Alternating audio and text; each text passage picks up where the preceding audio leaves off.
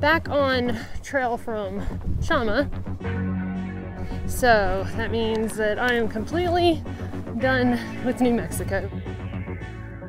I did make some gear changes. I picked up my ice axe and some micro specs. Don't know that I'll really even need those. Perk said that he would recommend bringing them, but he came through here like 2 weeks ago. So just wait and see. Feeling much better today. Believe it or not, wisdom tooth is still aching, but all in all, I think I'm finally on an uphill swing.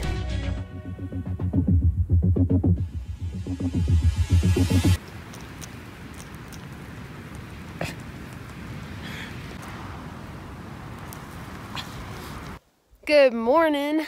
This is where Aaron and I slept last night. He actually cowboyed against these trees, and I set my tent right here because it was a wind block. It was extremely windy yesterday. The winds, I can tell, are picking up a little bit this morning. When I woke up, it was actually pretty calm. But we're up over 11,000 feet, like 11,800. I think it's gonna be a really pretty day. I think we're gonna be walking just above tree line, and so there will be a lot of views, and I think there's gonna be a decent amount of water. And oh yeah, yesterday we passed mile 800. I think we're like at 805 now, so making progress a little bit at a time. Do what? I did what you said. What, step in my footprint? I guess you're heavier. Yeah. And look, we could have really just like gone around, but yeah, laziness.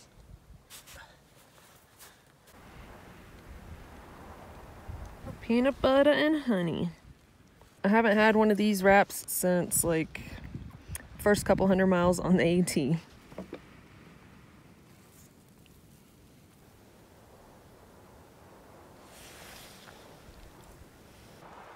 You can see tiny hairs right there, and it's where some animal has brushed through here.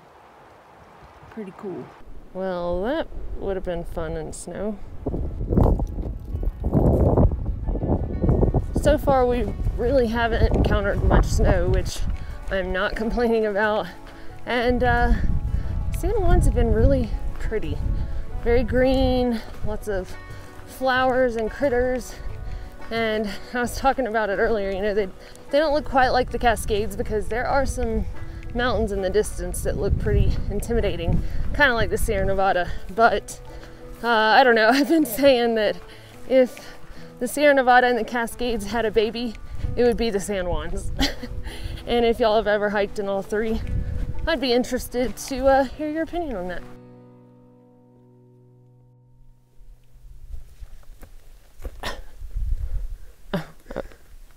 I was getting this. Well, I've noticed since we've been in the San Juans that the clouds that I've seen have been very brownish looking, and it's been pretty hazy. Like the mountains in the distance, you can still see them, but they just aren't as clear as I bet they normally are. And if I had to guess, that's probably due to the wildfire near Durango. So the further on we go into the San Juans, I imagine the hazier it'll probably get. Are you just like waiting? Sucking Aaron's blood.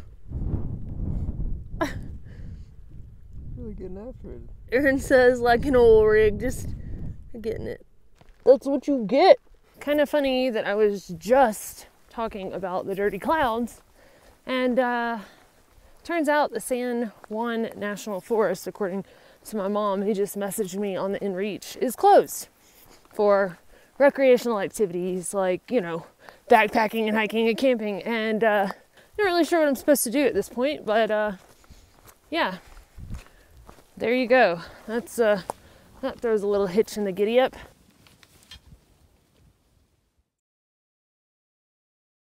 Sitting in my tent last night for a while, trying to figure out our different options, I have discovered that there are basically 3 different alternates that we could take to get out of here. And one is way longer and stays off of the CDT for a while. Don't really know the water situation on it, and so it's kind of out. That's the green route in Gut Hooks. And then there's the blue route, and it's mainly Forest Service roads that finally lead up to the highway that goes into South Fork, Colorado. And it finally matches up with the Creed route in Creed, Colorado. And then there's the option of continuing to hike in the San Juans past Wolf Creek Pass, which is where we were going to get off and spend a little bit of time in Pagosa Springs, but I'm just afraid we won't be able to get back on there depending on, you know, the closure and everything. So we just have to go past there and kind of ration our food and then go up the Creed route to Creed. Now, that's like the most desirable option because we get to do more of the San Juans. So we're doing as much of them as we can. And then also, it's not all the highway walking. But if we take the Creed route and just push straight through there, we basically have to do 20 miles per day for sure. And it'll still be an extra day than what we were planning food-wise. So we'll have to ration also battery power, yada yada. And then I also don't love the idea that as we go further west, we're getting closer to Durango, which is where the fire is around, apparently. So, as of right now, I'm kind of leaning more towards the blue route for safety purposes, but it just really stinks.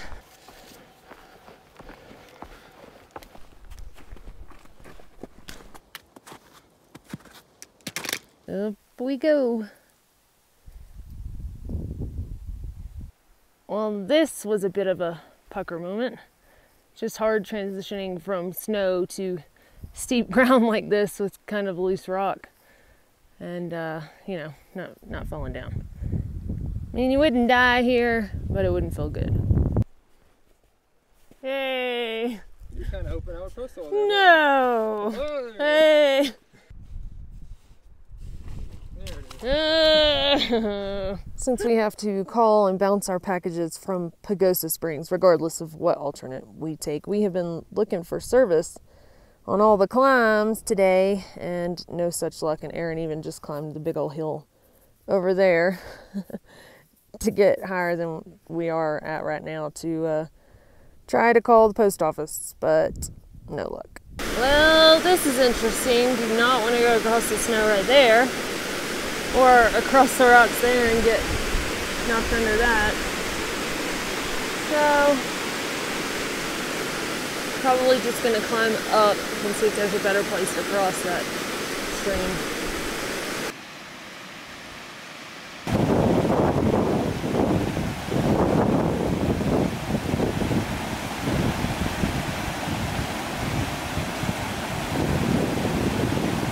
My ankles always do this in the snow. They get rubbed on my sock. So I shouldn't wear ankle socks anymore. This is my cowboy camping spot.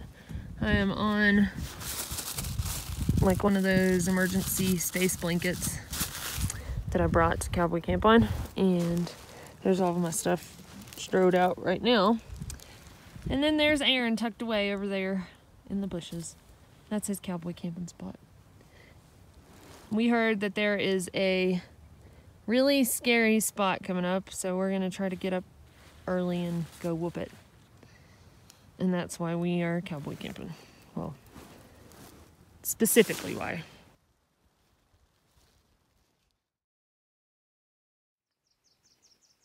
It got pretty chilly last night. In cowboy camping, I had to wake up at some point and put my rain clothes on. And then I covered up with my tent, and there was frost on my shoes this morning, and my socks that I had hung out to dry were also frosty, so I just put some of the dry, dirty ones on. But anyway, only got about a few more miles till we hit this supposed sketchy spot. I'm a little nervous about it. Probably wouldn't have even thought as much about it if I hadn't gotten word about that particular spot. And I'm sure that I've done scarier stuff probably in the Sierra Nevada, but you just never know, and you never know what someone's level of experience is. And you know, apparently the person who left the comment in Gut Hooks about it being a pretty dangerous spot didn't have any like ice axe or microspikes or anything like that. So maybe just having those things, even if only for that one spot, will ease our minds a little bit. Hey, sweet.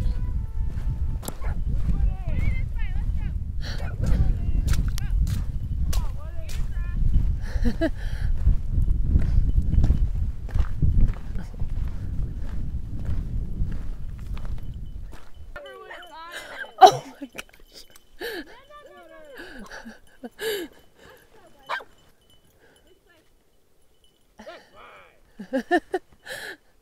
Come here.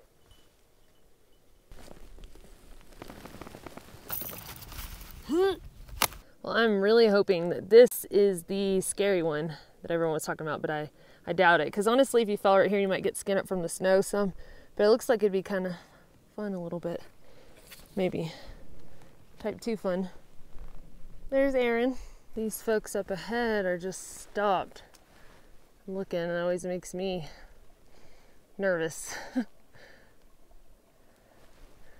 right, well, they're going down to where he is, so maybe they've figured out a solution to the issue. They must be crossing over a snow bridge. Yeah. He was hitting it with his trekking pole, like trying to see how steady it was. Well, it looks like the trail used to go around the edge of this bowl here.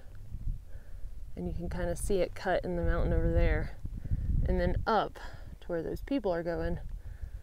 And maybe they just didn't want to go on the snow because the water's right here, or the dogs, I don't know. So they went down, but I guess I'll find out.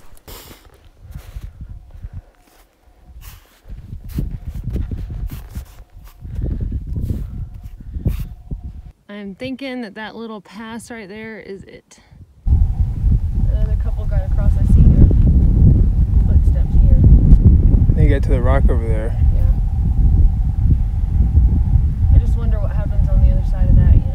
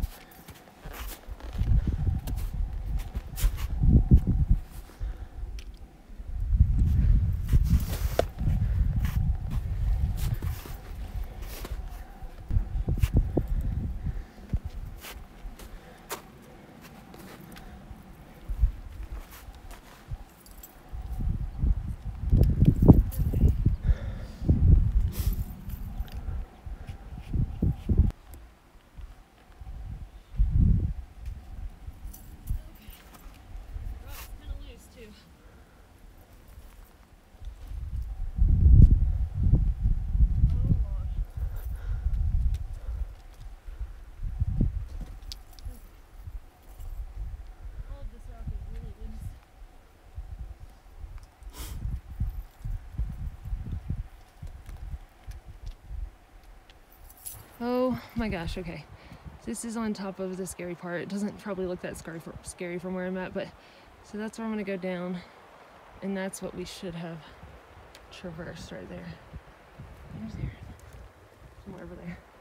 But I just came up this rock right here, and I am shaking now. The scariest part of all of this is like, this rock is so loose because the soil is really damp, and they're not like huge rocks, so you step on the wrong one and whoop, might as well take a breather and enjoy it. What you doing? Hanging out. Enjoying the view? Yeah. The last view? Getting your gravel in your butt crack, sliding down the... Yeah, you see it? No! I like how you turn your head away, but you kept the camera on there. Well, they can see it if they want to.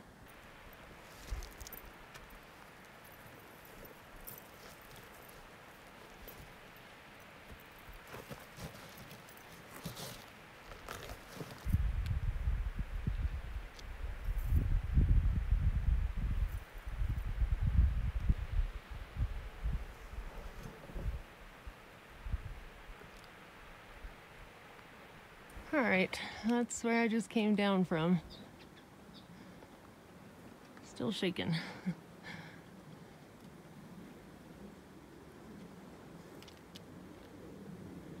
And this is where we go next, which looks pretty scary, but not as bad as the other spot.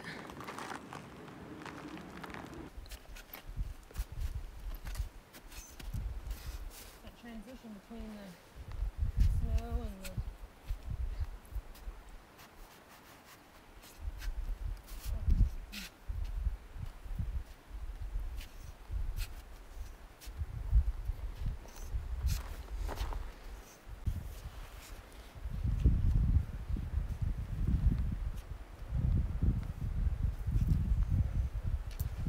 Yeah! All right. Yeah, that was sweet.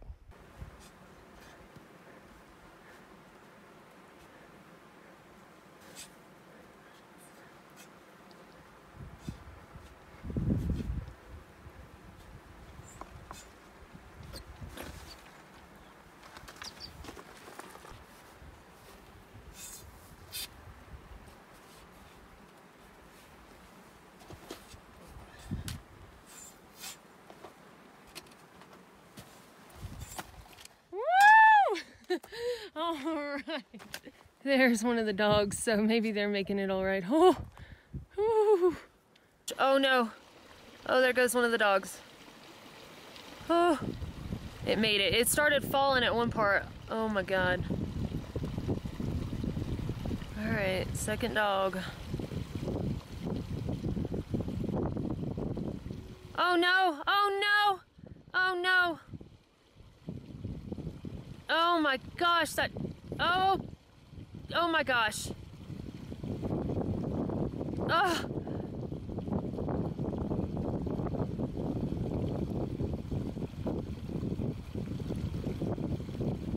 Okay, I think they got it. Oh my, that dog does not care. That dog is like, I will go down this ravine, I will glissade.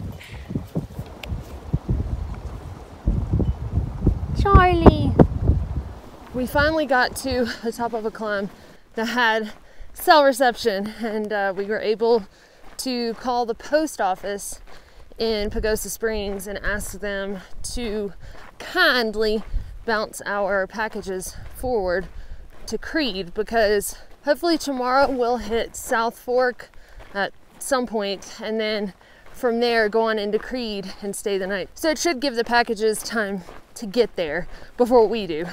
But it's just like those little things, those little details that you got to deal with when you have a circumstance like this, you know, a detour, a fire closure, a reroute for some reason.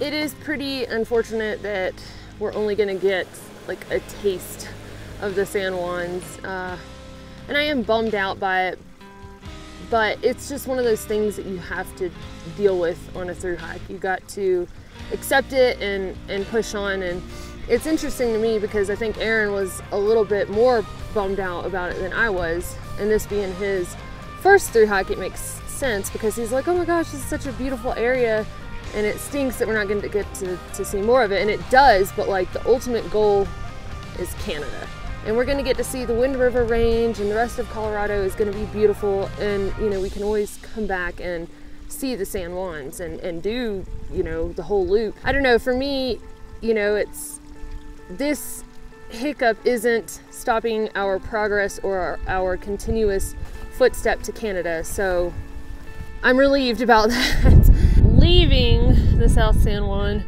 wilderness. Like I said, while I am disappointed because this is one of the biggest highlights of this trail, we did get a taste of it, we did get to see some of it, and our ultimate goal of finishing the through hike is not being impeded.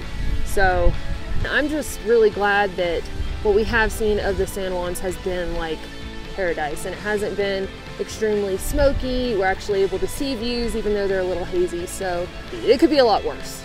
I'm just ready to get this road walking out of the way and get back on the official CDT and enjoy some mountains again.